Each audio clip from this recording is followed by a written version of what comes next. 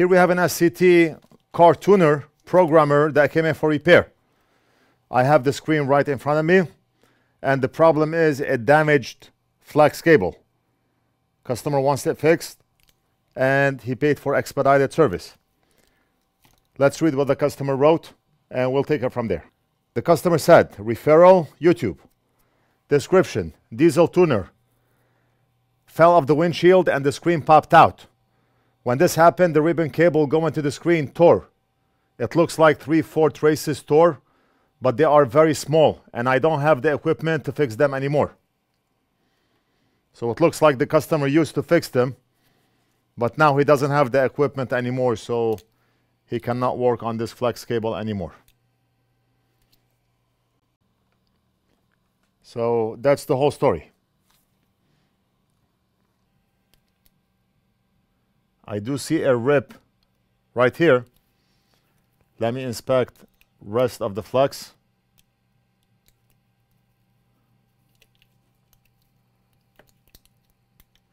This Flux cable is shiny. I'm using the anti-glare light because with the ring light it's going to be impossible to work on this cable.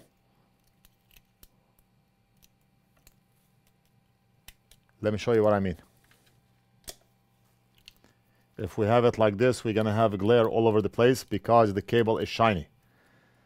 So to prevent this from happening, I'm using the NorthridgeFix anti-glare light. And that cuts out all the reflections and glare. I always mention it. If you are in the same type of business or you are doing this as a hobby, you need this anti-glare light. We do not sell anything that we do not use ourselves, for the most part. We carry and sell everything from this amazing microscope, articulating arm, hot air station, soldering station, thermal camera, tweezers, Flux, braid wick, everything. One-stop shop. Just log in to NorthridgeFix.com, click on shop, add to cart, checkout, pay, and we almost always ship out same day. If you have ordered from us before, you know how fast we ship. And just remember, all items are in stock unless the item is not in stock. Right? Makes a lot of sense.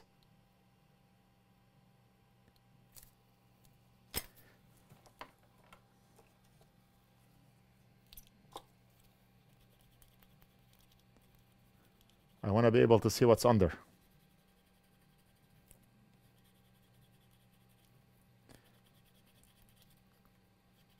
It looks like maybe there was a sticker here, and that sticker was removed.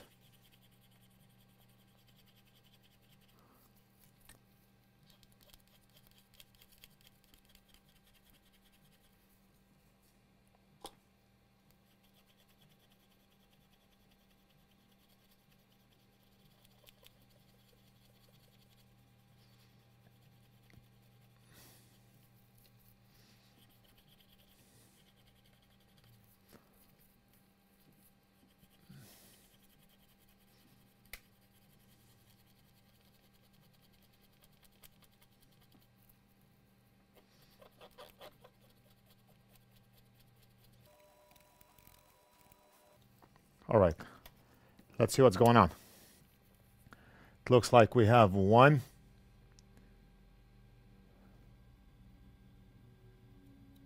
2, 3,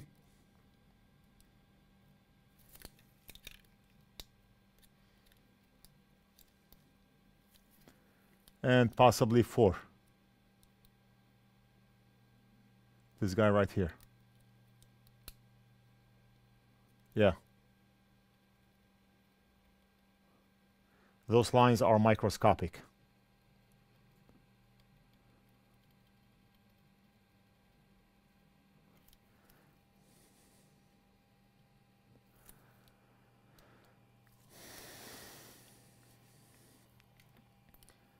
It's a tough job, but somebody has to do it, right? It's doable, but very precise work.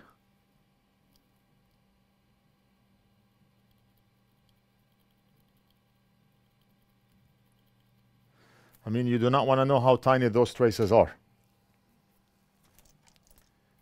I do have a penny right next to me, and the trace is like the size of, I mean, the line is as thin as, actually smaller than the I in United. That's the size of the trace. See how thin that line is in United, the I? The line is thinner. Maybe half the width of the I. So we are dealing with very, very tiny traces.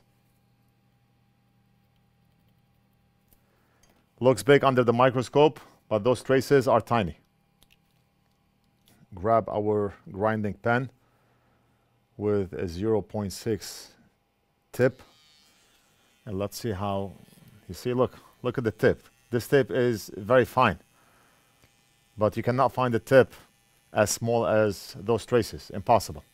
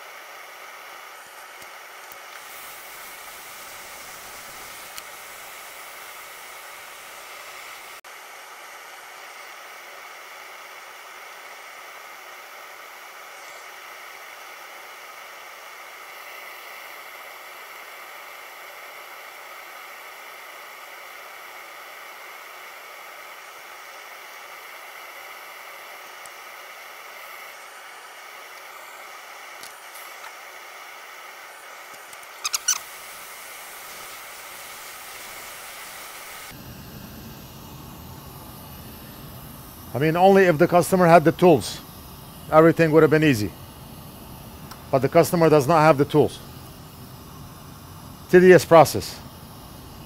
We are done. I just have the UV light over the cable so we can dry that UV mask. And all we have to do is try the screen and make sure it works.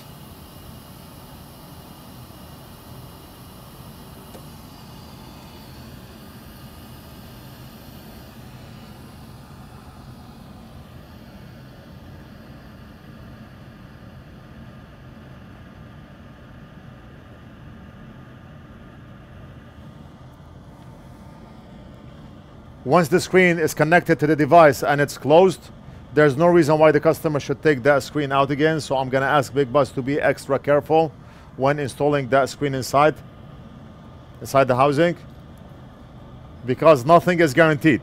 With this repair, nothing is guaranteed. I do not even know if this fix will work or not. Maybe we missed something. I mean, we are dealing with microscopic wires.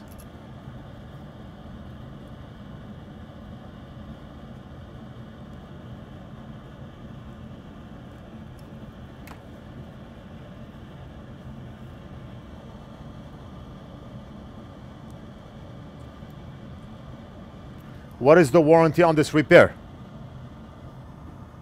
1 hour. When I test it, that's it.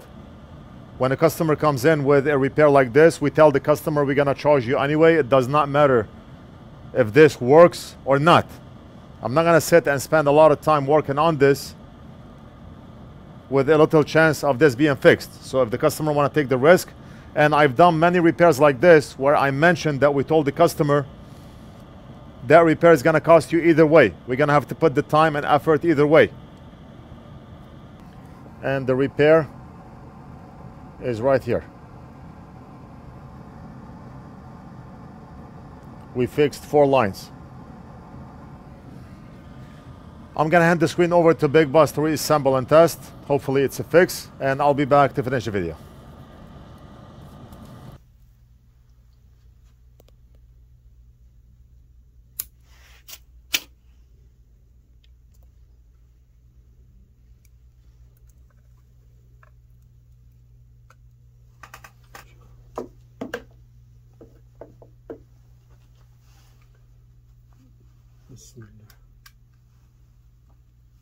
Yes, yes. Wow, it worked. Wow.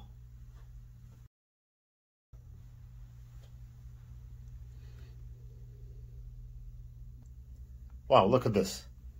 Look at this. Now I'm gonna ask Big Boss to seal the screen, make sure it's closed, and that's it. There's no reason why the customer should take that screen out again.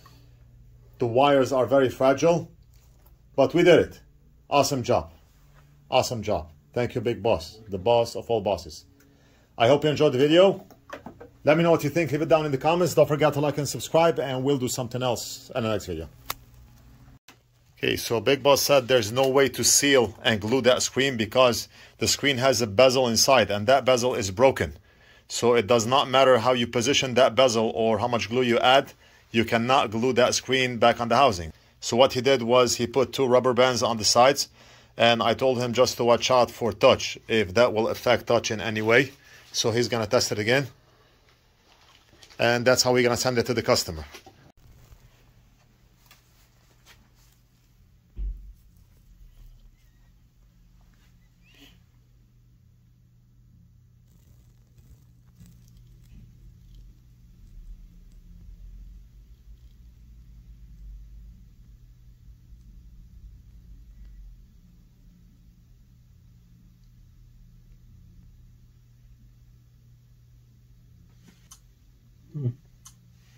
Okay, touch is good. Touch is good. Very nice. Very nice.